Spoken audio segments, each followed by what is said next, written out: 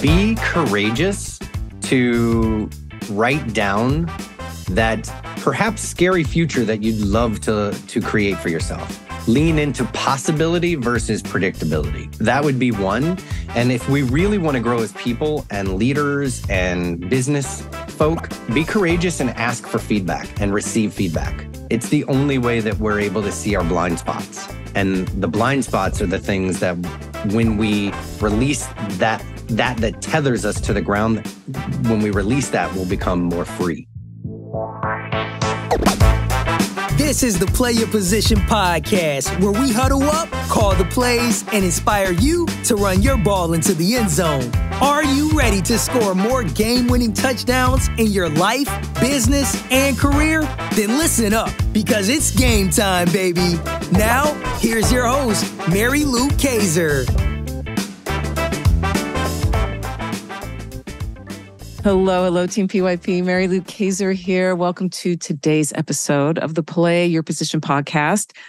I am so glad you have decided to join me today and my amazing guest who is suited up and ready to take the field.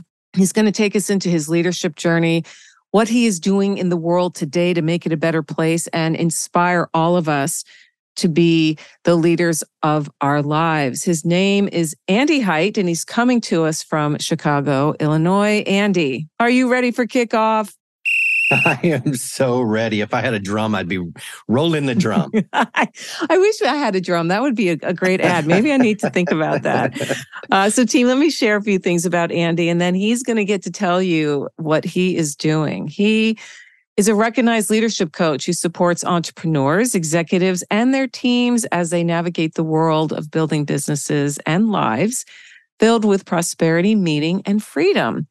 Regardless of the setting, be it in front of an audience, within an intimate boardroom, or during individual client sessions, Andy's background in commercial theater as an actor and executive lends a distinctive perspective to his coaching practice. Ooh, that's going to be fun to talk about. He is really excited about this journey that he is on. He's passionate about helping his clients explore new possibilities, challenge their limits, and unlock their true potential. And he is, I can tell already, a lot of fun. So Andy, let's get right into it. Tell us your story. Give us the context of when you got the call to leadership and how getting that call has evolved into what you do today.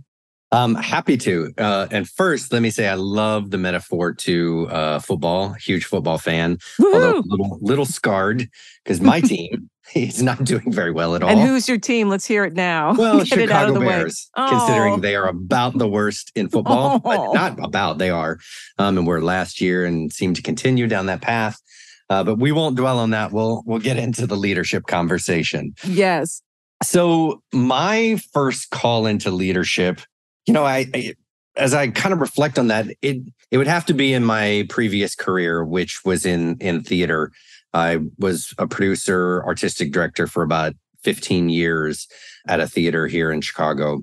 And honestly, I think the call in, I didn't even know what leadership was, right? That's honest. I didn't, frankly. I got promoted into a job and I quickly realized that while I was surrounded by beautiful humans, no one had a clue what they were doing from the leadership standpoint. Yeah. It was kind of the Wild West, and it drove me crazy. I couldn't understand why we couldn't have clear messaging. I couldn't understand why we couldn't be consistent, and everything was, my particular leader, God love him, wonderful human being, just terrible leader. So it kind of set me on a course to figure things out, because oftentimes when you're in an environment of poor leadership and poor communication and poor all of the above, it creates a situation where people are stressed, they're uncertain, there's a lot of anxiety. And I felt it in myself and in the teams that I was leading. And I thought, something's got to change, because this is not what I signed up for. I signed up, we joked all the time, like, this is theater, man. This ain't like brain surgery. This is theater. We're just doing things to entertain people and hopefully change lives through entertainment, but we got to be having fun, right? Mm-hmm. And so I just knew there had to be a different way. And asking that question set me off on a journey of discovering what leadership was and how it was different from management, and how do we do this thing where we enroll people and get them excited, and all the while doing the same work on ourselves. Because as you and I were talking before we got started, self-leadership is required before any leadership is possible. Yep. Because we must build and grow who we are as humans and leaders before we can lead someone else down that path. And so it really required me to do a lot of personal work, a lot of self-reflection. It's where I really was introduced to the phrase those old guys used to say, the Stoics, know thyself. I'm like, right. What does this even mean? And then when I really dove into that, I could see a path where I could grow, my leadership could grow, the leaders that I was leading could grow. And it really kind of opened up this new world of how things get done, both internally and externally in an organization. Okay. Fascinating that you didn't really understand that phrase, know thyself. No, and I think that's fascinating because I've been in this space for as long as I have. And ever since I was a kid, I was very self-aware, but not everybody is. Right. And so I'm curious, now that you're on the other side of that, Andy, when you're working with folks, how do you get people who were like you used to be to buy into what you're doing to help them know thyself, right? Yeah, absolutely. I think in this work, we tend to work with folks that are kind of previous versions of ourselves, right? And that's why they resonate with us, because we share sort of spoken and unspoken traits. And so most of the people that come to me are, whether they know it or not, they're thirsty for that kind of work. They're really curious about, how do I maximize my potential? I know that I'm here for more. I know that I'm meant to do something with, these few rotations we have around this rock. And so whether or not they realize it, they I think subconsciously understand that they're signing up for this work. Most people will come looking to grow, build a business, working with their teams, working on their leadership, but they tend to be very open to the internal work, because as I explain it, that is the path to get to the larger work, as it were. It is. Okay. So there is an inkling. You just said that they have a sense that something needs to change. They just don't know what. And so as part of your work, what seems to be the through line for the folks that, when you look at them when they started, to when they exit their time with you, and everybody has a shelf life, right? Yeah. It's like your goal is to get them to a certain point. Is that the ultimate goal? Is that they can say, "Wow, Andy, I really know myself now in a way I didn't," or are there other outcomes that you love to help people achieve? Absolutely. Great question. When I first started this work, I was like, I want to be a life coach. I want to change the world. I want to change the world one person at a time. The truth of the matter is that I learned when I left my previous career and started this business and wanted to create a life of prosperity, is that most people don't necessarily sign up to just know themselves, right? No. Even though that's the work that we love to do, and ultimately that's the work that's done that gets them to the result. Most people they kind of want a tangible result that they can look to and say, "Oh, that time actually paid off." So, most people will come in wanting to see some ROI on their leadership, their teams, their organizations, their business, and truly that's what we focus on. Because when I work with a client or a team, I want them to judge me and our work based on some results. Now, what ends up happening if, say, for example, I'm working with a small company that's wanting to double their revenue, right? Mm-hmm, mm-hmm. Oftentimes what's going to happen is those those challenges, those obstacles, that friction that is the thing that gets in the way of them getting to that destination on their own is going to bubble up. Yep. And that's what we work on. And truthfully, that's the work of, oh, so you tend to be a little controlling, for example, not allowing your team to do the work. Well, how is that going to work if you're looking to scale a business? And there is where we look at the individual. What is it about the fear of letting go control is getting in your way of effectively doing that, so that the people that you've brought in to do these roles can be free and creative and expressive and has some autonomy to help you grow. And so it always starts with that tangible goal that we're always judging the work against, but that brings up the things that we need to work on so that they can then get to that result, right? Yeah, absolutely. Absolutely. What have you noticed the similarities between the work you do now and being in theater? Great question. Being in theater, the one thing that we had to really, or was really important to me, is understand the humanity of the character and the scene and the show itself. Because if we're going to portray something, we really need to understand the characters and the person. For example, if I'm going to play the character, who is it? And that is in part the know thyself work, right? Asking those tough questions of the character. I used to coach actors in auditioning, and I found that the biggest piece of work that I would do is getting them out of their own head and into the character. Sure. Which is very similar to the work that I do with leaders and business owners. Let's move beyond the sort of the filter that we've created from the past and our past experience. Let's move beyond that filter so that we can see the world with different clarity. Same thing with actors. So let's stop asking, what are they wanting to see? Or am I going to get the job? Or am I going to hit the high note well? Am I going to crack? Whatever. And actually just be in the moment. And that's what's required in business and in leadership. It's being willing to make a mistake, to be in the moment, because that's where we actually can make a difference, is in the very moment. And truth be told, and I know you know this, Mary Lou, oftentimes the mistake is the very thing that is needed, because that's the thing that's going to help us grow. Right. It's the most painful, and yet it's the most powerful at the same time for the iron growth. Is forged in the fire, right? Yeah. Yeah. And you said something earlier that is, I think, worth emphasizing, is people aren't signing up to work with coaches or programs because they're like, wow, I really don't know myself. Maybe there's one or two outliers, but generally speaking, that's not what brings people into the personal development, personal growth sphere. It's often much more superficial and tangible. Yeah. And there's nothing wrong with that.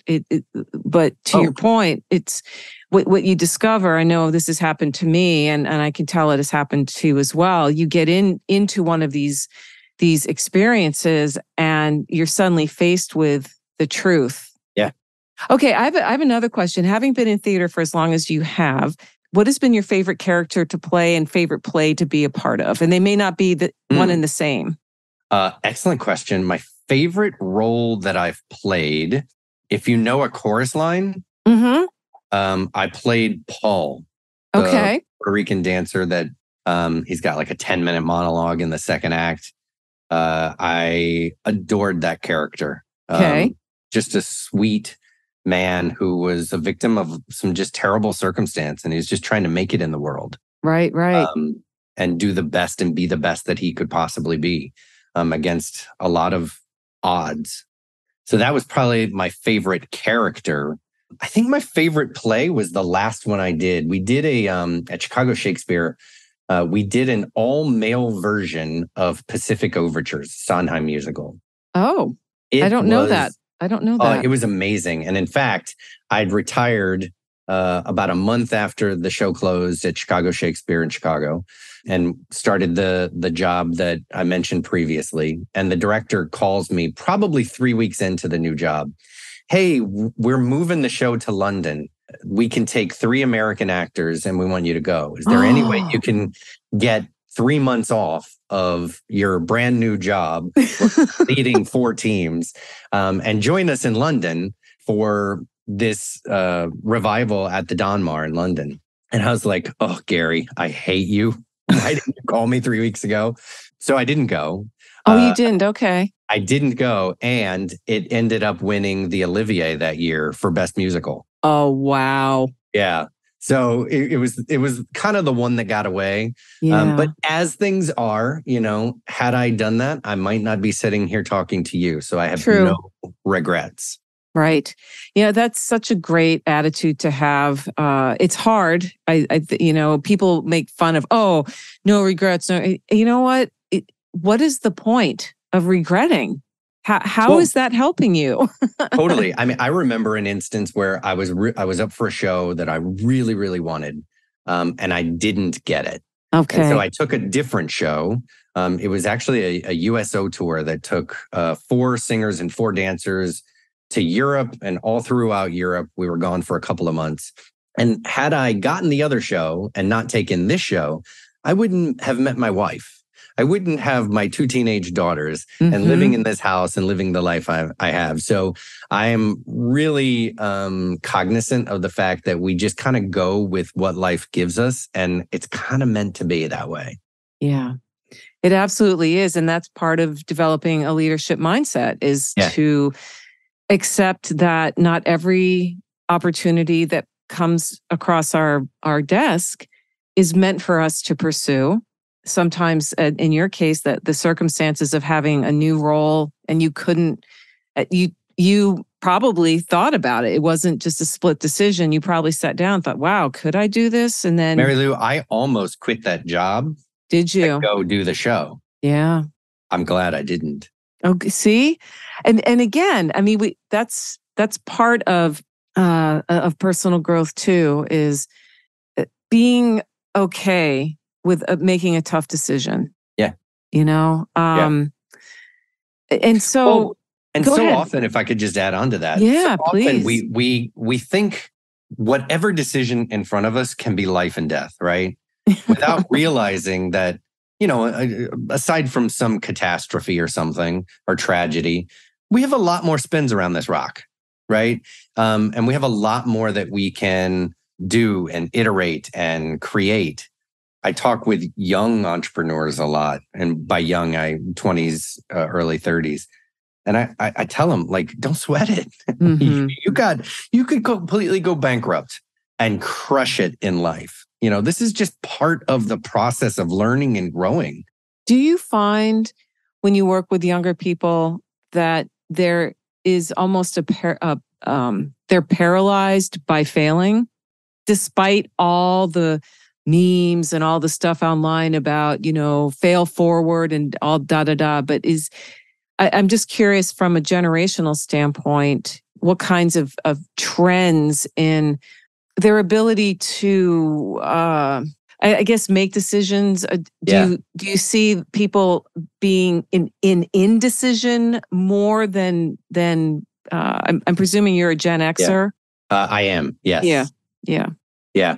I definitely see that in my daughter's generation, in the teenager, early 20s. Gen Z. Definitely see that in that generation. Okay. Yeah, I think the social media part of, well, yes, the memes are great, but that's not me. Other people can do that, but I can't do it. It almost kind of pits them against their own ability and their own, the Instagram life. Oh, this is what everybody else's life looks like, but here's the reality of mine, which I think is kind of terrible.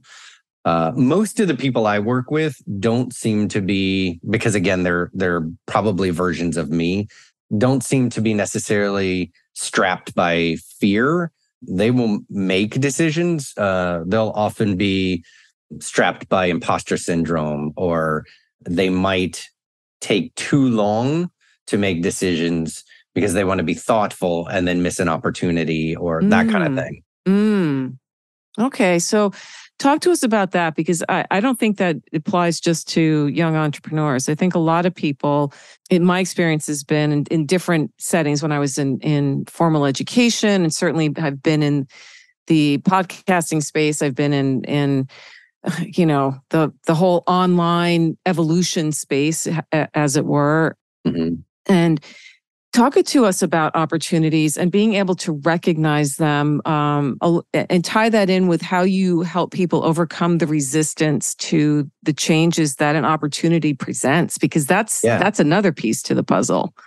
Well, I think what happens is most people get kind of trapped in this idea of certainty, right? So if there's an opportunity in front of us, some will freeze or fold, fight, whatever the response is, right?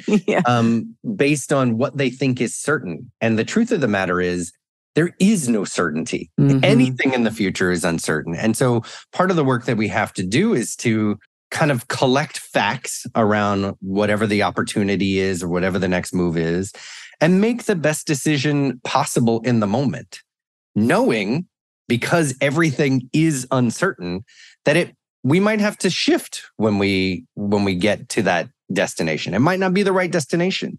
Oftentimes I talk to clients about a game that I imagine we all used to play as kids. Do you ever play the game Hot or Colder, where somebody would hide something, you'd go look for it, and they'd tell you if you're getting hotter or colder? Yes. I always tell people, be brave enough to do that in real life, because it's the only way to really go find the thing that you're looking for. The universe, the people around you, your circumstances are going to tell you if you're getting warmer or if you've moved in a direction where it's just cold over there. And so it helps us tune into our intuition, which is just a underutilized tool that we all have, just by risking being out there and playing that game. Because the truth is, we're not going to be certain. We can do all the work that we can to get the data, but there's so many other factors in this world, other people, market trends that we can't control. So make the best decision possible and listen for those cues. We're getting hotter, we're getting colder. Yeah. What's for example on that? Again, without violating any kind of client privilege, client coach privilege, but just in a kind of a general, for instance, something people could sink their teeth into. Yeah. It could be as simple as growing a team. Do I hire an ops person? Well, I don't know. Let's try it. Right? I mean, the data points that you're doing too much in the business, and in order for you to scale the business, another person has to come in to do that work. And so we'll never know if it's the right person until a person gets in the seat. We'll never know if that's going to actually free the bottleneck until we get in there and do the thing. There's a lot of unknowns, but we take the data to say, okay, I can't do it all. I need somebody to do operations because my genius is more of a visionary and a creator. So let's move in that direction and listen to the cues that we get, as an example. Okay. And sometimes it does just take jumping in. Well, and here's exactly. It takes the courage and vulnerability to jump in. A lot of times too, some people they'll go forward with that. They'll hire the ops person, and the person will be wrong, and then they'll automatically, from a place of fear, go, that was the wrong decision. Let's go back. Rather than being exploratory and curious, well, maybe it was the right decision, the wrong person. Right? Because a lot of people, especially if they're looking for a lot of certainty in life, they'll look for their own confirmation bias. See, it didn't work. Let's retreat. See, it didn't work. Let's retreat. No, let's be out in the world and listen for the true hot or colder. Yeah. It's halftime here at the Play Your Position podcast, and we've got ourselves a great game. While you're up grabbing another snack and topping off your favorite beverage, make sure to subscribe to the show so you never miss another play. PYP is available on Apple Podcasts, Spotify, and wherever great podcasts can be found. Now, let's get back to the game. Oh, that's so interesting. What percentage of your clients, and again, I see someone like yourself you're going to get just that bell curve of folks. There are going to be a few on either side of the extreme and then most in the middle. I'm curious about what percentage of folks are those retreater types where they took a risk and then it didn't work out and they're like, nope, going back. That's an excellent question. I'm looking to the right on my board is where I keep all of my Oh, you've got pipeline and stats. Nice. my current clients. I would say probably only about 10 to 15% are the ones that are looking for confirmation bias. Interesting. Okay. It's partly too because Mary Lou, like I do some vetting of coachability and that kind of stuff before I actually get into work with people. Sure. I really want to make sure that I am the right coach for them, and what they're up to, what they want to create is something that I'm comfortable doing and that they feel comfortable with me. So I spend a decent amount of time with folks before they sign up for that very reason. You know, if somebody feels like they're maybe a little bit too constrictive and fearful to move forward, I have folks that I'm like, you are perfect for this person so that they can kind of do that work first. And then I've had people come and then re-engage with me after that. Interesting.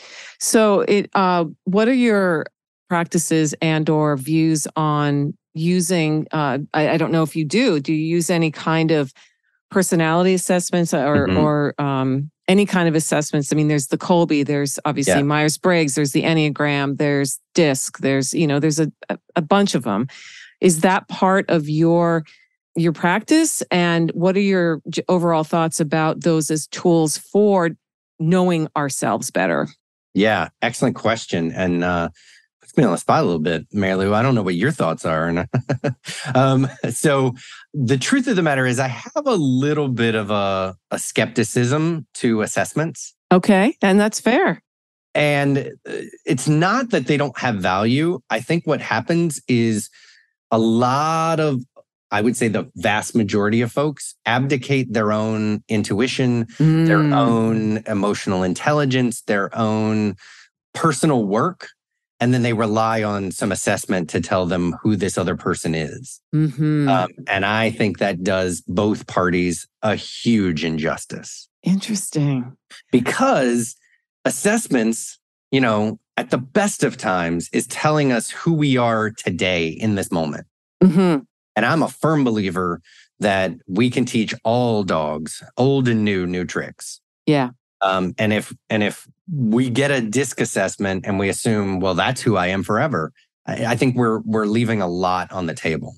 Now, all that is to say, I do kind of like the Enneagram because it talks more about traits rather than who you are. I use with my leaders a 360 that I personally love, which is the leadership circle profile. I've heard of that. Sure. It doesn't really say, here's who you are, or this is the kind of leader you are. It tells you what the data tells us in the moment. Right? It doesn't pretend to say you're a fixed leader. It just collates data to say, this is how you're being experienced now. And these are your opportunities for growth. And I really do like that approach. Yeah. Yeah. And I want to say I wasn't my intention to put you on the spot with that question. No, I know that. At all. No. I'm always curious what people think because I have taken, assessments over the years and I have found them very interesting, insightful. But I love your point about we don't want to abdicate. Yeah. We don't want to abdicate our efficacy, I can't think of the word I want right now, but you know what I mean? It's just, use it as a tool to understand perhaps parts of yourself that you might not have recognized. Yep. And then be fluid. I mean, one of your key words is evolve. We're always evolving. Always evolving. I mean, I've taken a couple in the entrepreneurial world, especially super small business. Culture Index is I don't know if you've heard of that one. It's pretty big when it comes to hiring. I don't think there's anything wrong with the assessment in particular. I mean, I've taken it twice and gotten 2 different results. So that tells you something. Yeah. But like I say, I just see too often where people are leaning on it too much. And as you point out, abdicating their own leadership. Right? Because part of our leadership is being able to read people, being able to connect with people and to have empathy for people and to bring out the best, something that a trait that they might not already have. And if we lean too much on these assessments, I think we miss an opportunity. Yeah, it can become too easy to pigeonhole folks and not really see it within a larger context. And also circumstances can play a role in how we are showing up. We all know that.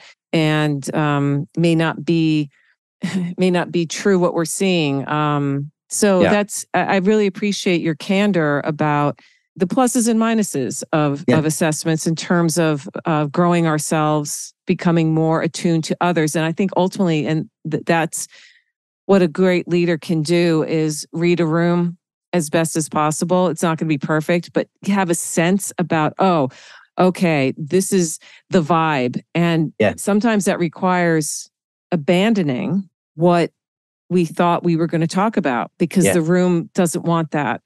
Yeah. Well, and not to belabor this point, but like think about a leader who's hiring, right? Mm-hmm. If they solely lean on some assessment, they rob themselves of the ability to hire the wrong person and understand why, right? It's easy to blame the assessment or maybe this got it wrong, but part of our job as leaders is honing those abilities. Yeah. Right? So that when we're, seasoned in 10, 20, 30 years in, we know how to hire based on our own evolution and learning, not continuing to lead on a tool. Right. Yeah, tools are only as good as the person using the tool. That's exactly right. And if you put the wrong tool in their hand, you can't cut down a tree with a hammer. I mean, maybe you could pound on it long enough and chip away, but it's not the most efficient way of doing it. And nor is it it really is not a good fit. Yeah. And so interesting. So how do you keep your saw sharp, since we're in the tool metaphor here? Let's keep going down that. Yeah, I'm always mixing my metaphors. Okay, now we're on the playing field. Oh, now we're using tools. I'm allowed. I have in my corner some people that are really great at sharpening the saw blades for me. Good. Helping me keep it. I work with a coach. I will always work with a coach. Mm-hmm. I believe in the power of coaching because I see it, experience it, and it, is evident in my own life and leadership. So that's how I stay sharp. I have somebody constantly challenging me and helping me see things in new ways and growing so that I can do that more effectively for those that I'm working with and leading. Mm-hmm. That's, I love when I hear coaches have coaches. How can we get better without somebody there who holds us accountable, challenges our thinking, someone we can just bounce an idea off of and have them say, is that really the direction you want to go based on what you've been saying for the last 6 months or whatever it may be, right? Yeah. So, and I'm going to say something that might be challenging to some of the coaches out there. Oftentimes, I will speak with a potential client and I'll encourage them, go talk to other coaches. And whether in that conversation or others, people will ask me, what should I look for in a coach? And one of the things that I always say is ask them if they're working with a coach. Yes. And if they say no, doesn't mean they're not a good coach, but I would question it, right? If we're out in the world saying, I can help you literally change your life, your business, your relationships, any of those things, and we're not curious about or up to that work ourselves and wanting to do it meaningfully, it just raises a question for me. And people are always like, that's amazing. That's such a good question. Because I think, again, good leaders are the ones doing the work. Yeah. And to your point earlier, circumstances change, challenging us to show up differently. And sometimes things happen in a very quick fashion that we find ourselves in uncharted territory. Yeah. And there's two choices. You can fumble around on your own, and a lot of people do. And sometimes that's what needs to happen in order to decide, I don't want to do this anymore alone. Or they realize right away, I got to get help now. Yeah. Well, and that's on one side of the spectrum. On the other is, I'll use Michael Jordan since I'm in Chicago. Yeah, Michael Jordan didn't wait until he was losing or wasn't great at his sport, he employed a coach, a mentor, someone who's going to help him become better all throughout because he wanted to be the best he could be, you know? And I think that's really what's on offer, and where the real power of coaching can support folks is when things aren't bad, when they're not in a hole or in trouble, right? Because oftentimes we're helping somebody get out of the hole or in trouble or get back to sort of level playing ground. Well, that's great and all, but is that the only kind of life or business you want? Or you want one that's like thriving and firing on all cylinders? Yes. Wow.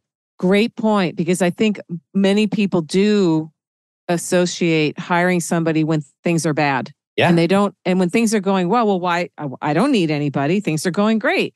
And that's actually faulty thinking. Yeah. Well, and because, Mary Lou, a lot of people aren't courageous enough to, in their mind, create a really compelling future for themselves. Oh, no, definitely not. We'll create a future for ourselves if we're looking down the line that is predictable, that which we kind of have the skill and know how we get, right? I want to move from making $80,000 to $100,000. Well, that doesn't really require a big shift in who you are, right? But I want to stop working for a company and create my own company that's making $3 million. Now that is planting a stake in the ground that's going to require some work that is totally possible for most people, but it's too scary. It's too uncertain. They don't know how to go from point A to point B. So we don't even attempt the first step. And that's where I think coaching can be the most powerful, is to bring out the true potential in someone if they're willing to walk down that road. Yes. And that's the key word there, willing. Yeah. You know, a mentor that I continue to follow who's no longer alive, but I have, his work and review it regularly. One of his questions is that you have to ask yourself is, when you're facing a big, scary kind of a goal, am I willing? Am I able? Well, yeah, I'm willing, and yeah, I'm able. So then what are you waiting for? Yeah. Yeah. And it does come down to comfort. It really does. People, and I raise my hand sometimes. I was laughing to myself. I don't know, earlier this summer, I was reflecting on something and I said, I was in a mood and I said, you know what, right now, I really just want to be comfortable. Yeah. I was like fighting against this massive growth that I've been a part of for quite some time. And I was tired. Yeah. And I think it's okay to admit every now and then that as leaders, we do get tired, and it's not that we're quitting, and it's not that we're not putting the work in, and it's not that we've gotten lazy. It's just that we need space for reflection, and rest. Rest is so critical because we live in a culture that is productivity. And you know what? Frankly, I'm all for being productive when it makes sense, but not at my expense. Just not. 100% agree. And I have a football little analogy for you on this one. Great. Right? We love the sport. Those guys are out there on Thursdays, Sundays, and Mondays, and they are banging the hell out of each other and themselves. Yeah. Right? And that's what they train to do. Well, come Monday and Tuesday, what is the most important thing that they can do? Rest. Repair their body. Yep. Rejuvenate. Mm-hmm. A rest day is a training day. Yes. It is as important as game day, because if they had 7 game days in a row within a week, they'd be out of off the team. Mm-hmm. An injury. And I think that's one of the things that especially in our culture in the US, and very driven people have a hard time with, is knowing when to take their foot off the gas. Yeah. When it's appropriate and actually the best thing they can do for themselves, for their company, for their work. Training themselves to give themselves that permission, because a rest day is a training day. It is. I know people who run small businesses who take 1 week of vacation a year. 1 week. And what I hear them say is, I'm self-employed. I can't. I can't take time off. I have to keep working. And I think the best thing you could do for your business is to take some time off. Because not only are you rejuvenating yourself, but you're proving that you've built something that can function without you. And that's a good thing. Yeah. And if they're willing, back to willing. Yep. And able, engage a mentor, a counselor, or a coach, or someone that can help them get over that hump, because they are the bottleneck for their own business. Oh, yeah. Right? And I don't know if you know Marshall Goldsmith's book, What Got You Here Won't Get You There. Yes, I do. Unless they up-level who they are, they will continue to work 51 weeks a year. It's amazing to me. I know from my studies over the years, the difference between a fixed mindset and a growth mindset. And I imagine that after your vetting process, you work mostly with growth mindset, or people who have more leaning towards that. Maybe they haven't cultivated that part of themselves to the degree that, say, you and I have, but they're not so locked into the way things are and can't see beyond what the story they've been telling themselves. Yeah. And to add on to that, I think by definition, if you have a fixed mindset, you're not coachable, because you're not able to see beyond your own limitations. Yeah. You're not able to see new possibility. You're not able to even see your own blind spots when they're shown to you. No. And so one must have some amount of growth mindset in order to be coachable. Yes.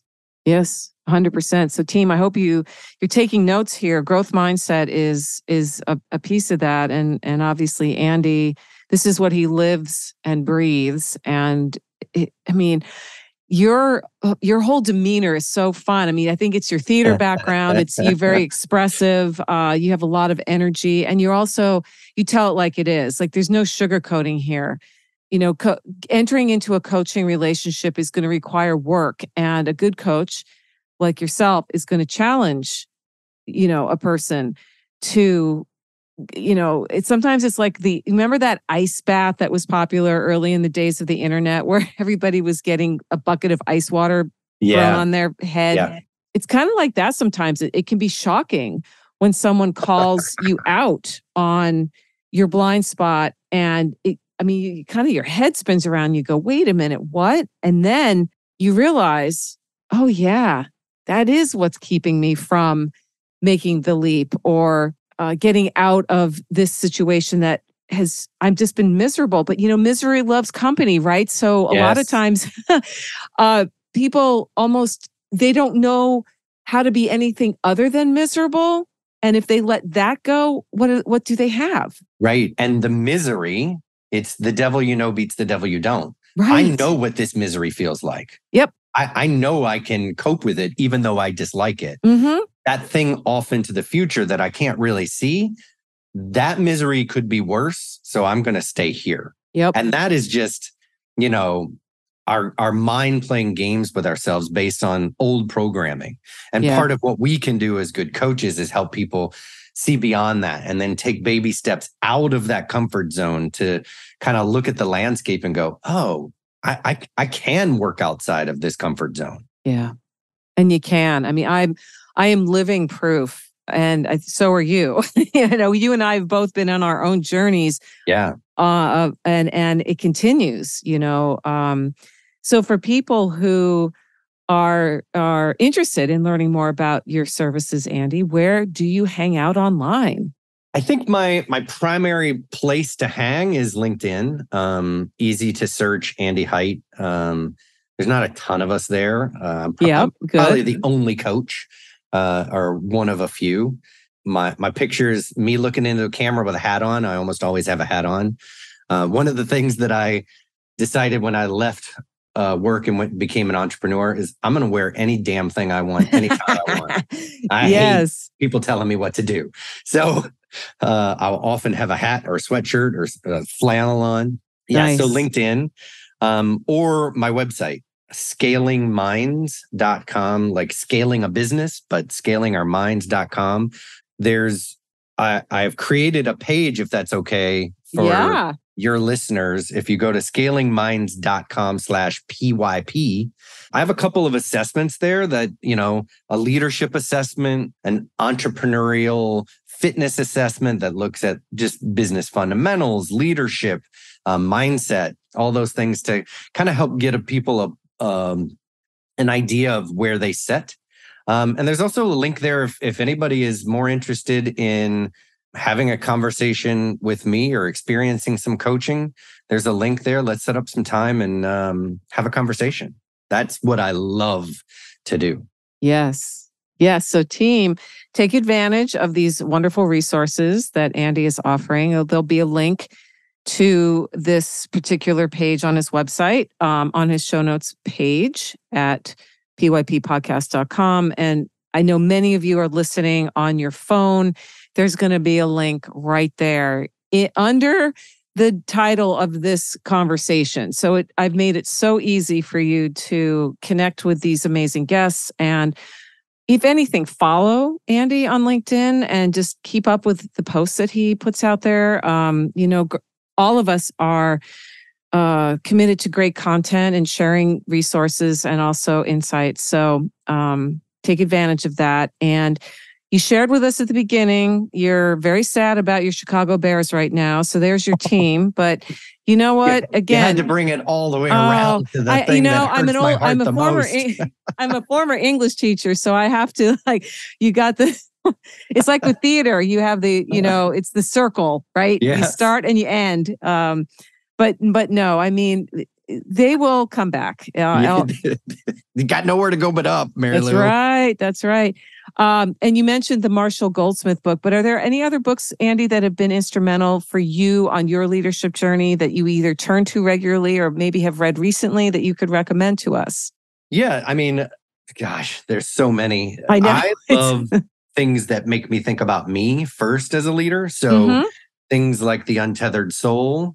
Oh, yeah, Michael Singer. Viktor Frankl's book about, what is Viktor Frankl's book? Is it Man's Search for Meaning? Yeah, Man's Search for Meaning. It all comes down to our personal choice. I love those two books and often will gift them to clients. I love things like, for my clients, weekly coaching conversation, just a book around how to be a best leader and leader's coach. Nice. Are you familiar with that book? I'm not. I'm writing down the books that you've mentioned. Super easy read. Great for your leaders who are leading people. It's just a good reminder that we need to, leadership is active. Yeah. And it's not just when things are falling apart. If we have a regular cadence of checking in with our people and finding out what they need and how things are going, it's how we scale our leadership. Yeah. And honestly, that's one of the things that I hear from listeners that they really appreciate about conversations like what we just had is it keeps them in that cadence. I love that word. And books, and then finding the right coach for you and being committed to personal growth just makes life so much more rewarding and opens up opportunities that take us from point A to point X or Y. Yeah. You make that big leap and you aren't just doing a parallel move, but you're really entering a new sphere. And it sounds like that's part of your commitment to your clients, Andy. And I just have loved what we've talked about today. And I'd like to leave the last word to you. What words of wisdom can you leave Team PYP after our great conversation today? I think it would be two, if I might have two. You might. Be courageous to write down that perhaps scary future that you'd love to create for yourself. Lean into possibility versus predictability. That would be one. And if we really want to grow as people and leaders and business folk, be courageous and ask for feedback and receive feedback. It's the only way that we're able to see our blind spots. And the blind spots are the things that when we release that tethers us to the ground, when we release that, we'll become more free. Hey team, Mary Lou here. Who's number one in football changes from year to year. Fashion trends come and go, same with musical tastes. But leadership skills, they never go out of style. In fact, these days, leadership is an essential survival skill for a world that demands more from us than ever before. To succeed these days, you need to know how to show up for yourself so that you can then do the work you love with people you like the way you want. The Play Your Position Leadership Playbook helps you do this, and it's free. Go to pyppodcast.com to download your copy today. If being more successful this year, next year, in the 21st century is on your to-do list, get your copy of the Play Your Position Leadership Playbook now. pyppodcast.com. It's at the top of the page. You can't miss it. That's pyppodcast.com, and start being more of the leader you are meant to be today. This podcast was produced by Daniel Romeros. Show notes for this episode can be found over at pyppodcast.com. I'm Mary Lou Kaiser. Thanks for listening. Here at the Play Your Position podcast, we believe that the road to self-mastery and a life well lived starts with answering the call to leadership. That's when the fun really begins. Send this episode to any friends who might need to hear the inspiration and ideas you heard today. And feel free to rate and review us on your favorite podcast platform.